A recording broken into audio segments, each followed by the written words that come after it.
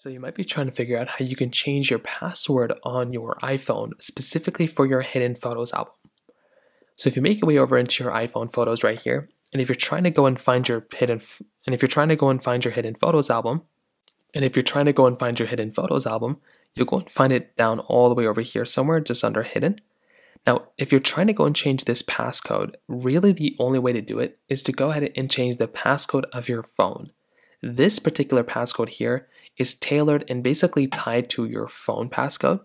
So you can modify that phone passcode or whatever, and just to kind of verify it, you want to go into your settings application here. You want to scroll down into applications if you're on iOS 18, or just go into the Photos app. So scroll down until you see Photos.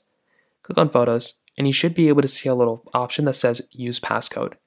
Now it's either passcode or Face ID. So if you want to, you can go through and says your passcode is required if you updates or if you view hidden photos and recently deleted albums. If you want to change your phone passcode, you can make your way over into your iPhone settings just like this. You want to scroll over into Face ID and passcode, which is right here. And then what you want to do is you basically want to go ahead and find this little option that says, change passcode, which should be down here.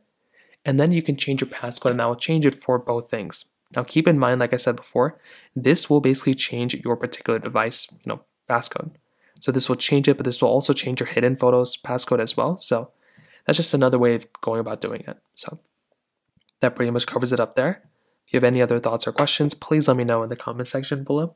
Hit the like button, that would mean so much, but definitely hit that subscribe button. More importantly than everything else, I love every single one of you guys. Hopefully I'll catch you guys in the next video. Peace out.